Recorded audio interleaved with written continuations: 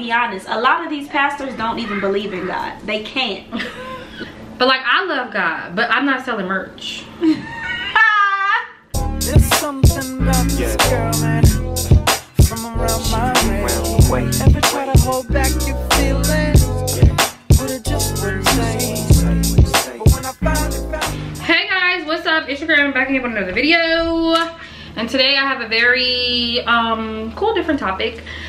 By the title of this video, you already see, I don't know what you're gonna see because I don't know the title of this video yet.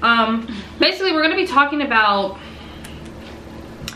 like people in the industry using God as like clout and like why that's like weird. Like Alexis Sky, she's selling merch.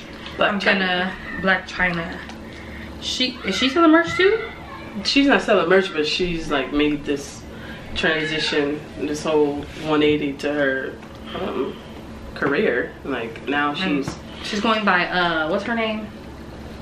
Angela. Born again Christian. Now she's Angela. It's her Angela era.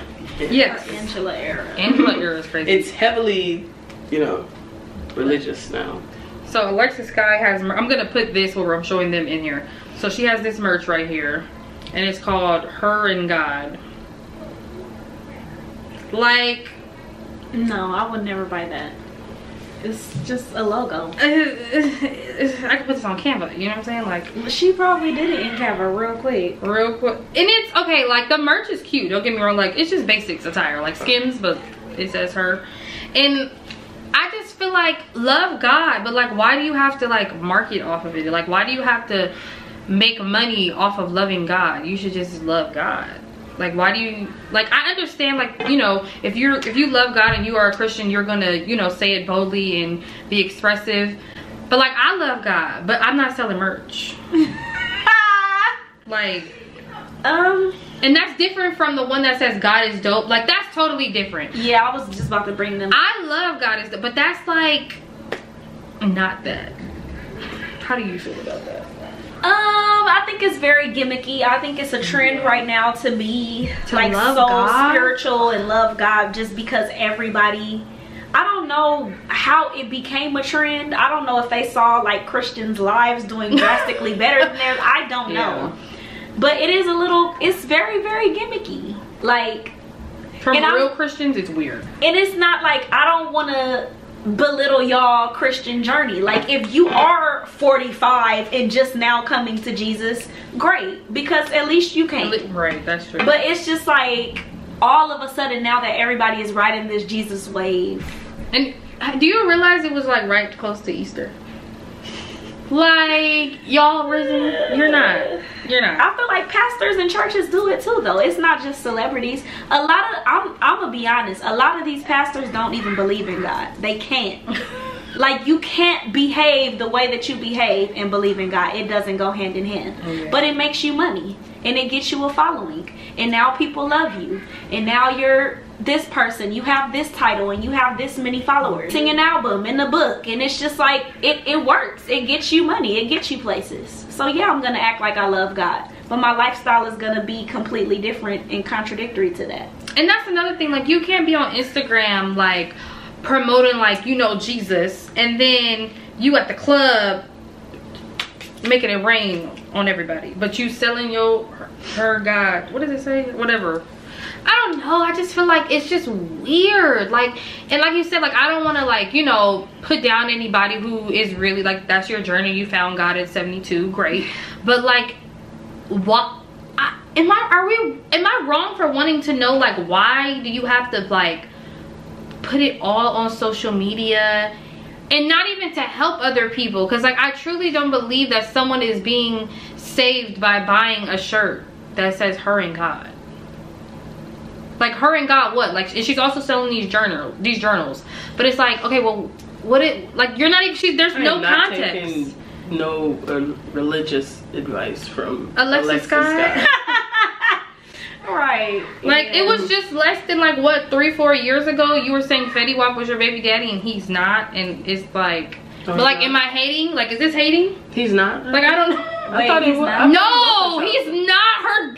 I don't even know who Alexa Sky is. I'm gonna be honest. I've never girl heard from of Love her and Hip until- Hop. Yeah, I'm not a Love and Hip Hop. Exactly. Like a season. She wasn't even on there. No, she's been on. She's still on there. Oh. They had like a reunion special. You know, I watch TV. You know, but she's on there, and like I don't want it to come across like I'm hating, like I'm trying to tell her how she should have a relationship with God, because that's not what it is. It's just very odd and different seeing her come out as a stripper, bottle girl, whatever she was, and now it's her and God and selling shirts and shorts and selling. So, okay. Like, why you don't? Like, is it because she was a bottle girl and she was in that industry?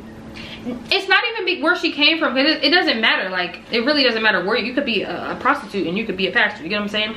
But it's just doesn't seem real. It doesn't seem authentic at all. Like when she was on this cooking show with Sierra Gates, and she was talking about it, and she was asking her questions about the Bible, and she was just like, I mean, yeah, I'm just still staying in it. I don't know. It's like, you didn't really know. Like, are you? So it's like you're doing this to gain followers. Like, she everything is just like, right? She gonna make this whole transition. That's what I'm saying. It just doesn't. And like, why? And to be prepped on the interviews, like, get love God and just love God. Like, I just feel like if it were okay, I'm a Gemini, so I told her earlier, like, it's two sides of me.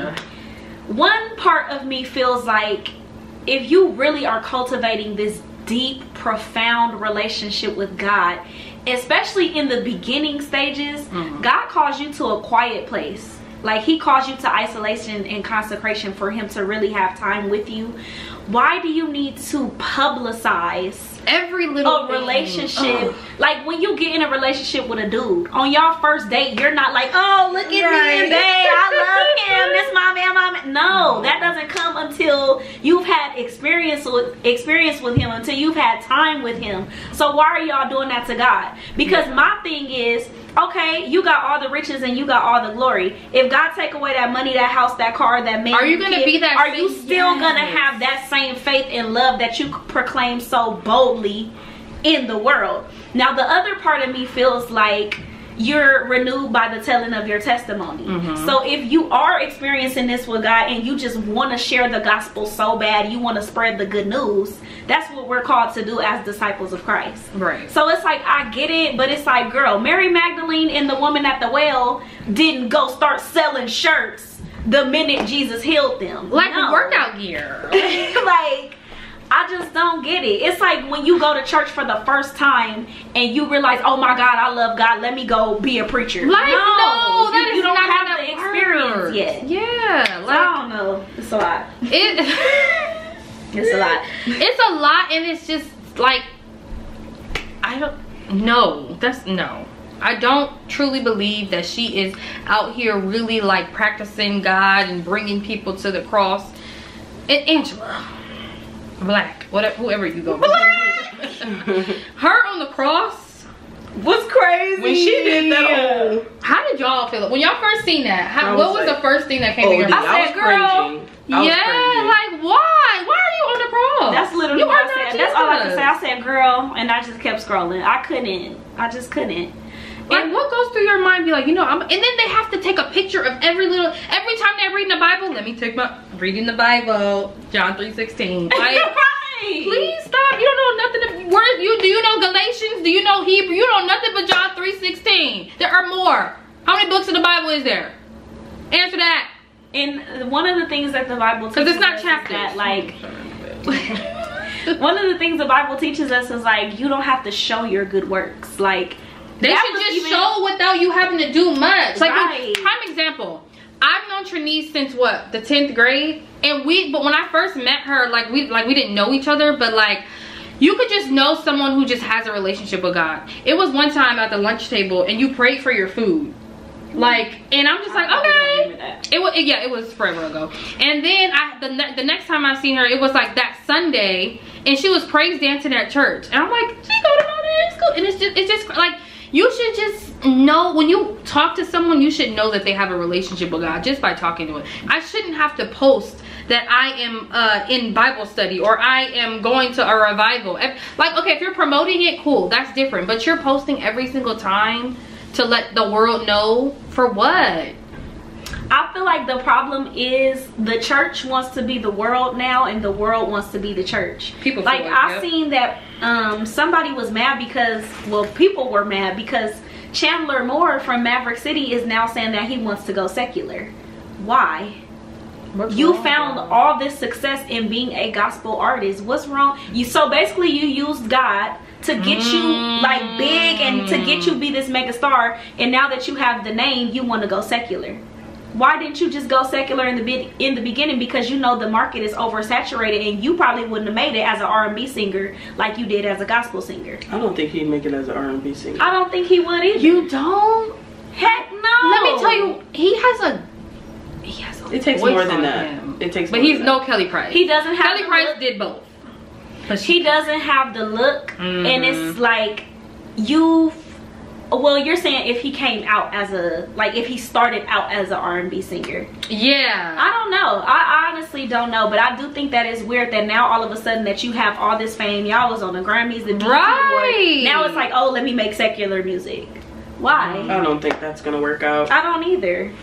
Because you've shown yourself to be so anointed and gifted in this area. Like God gave you so this gift gifted to use, and like you've been using it for his people. Why are we not good enough now? Why do you have to reach this whole mass audience?